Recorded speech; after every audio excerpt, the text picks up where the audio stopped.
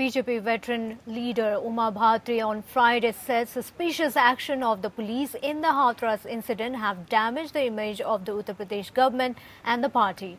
She urged Chief Minister Yogi Adityanath to call off the cops who have laid a siege around the homes and village of a 20-year-old Dalit woman who was allegedly raped and died 2 weeks later, triggering nationwide anger.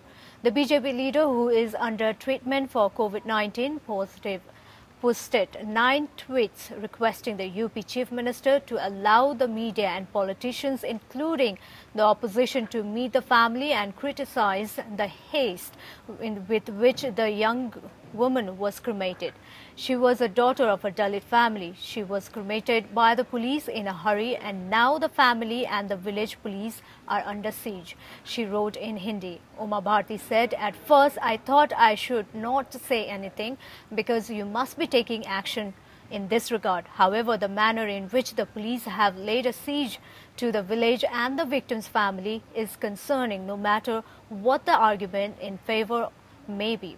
She further said, "I don't know of any rule under which a family can't meet anybody because of a SIT probe.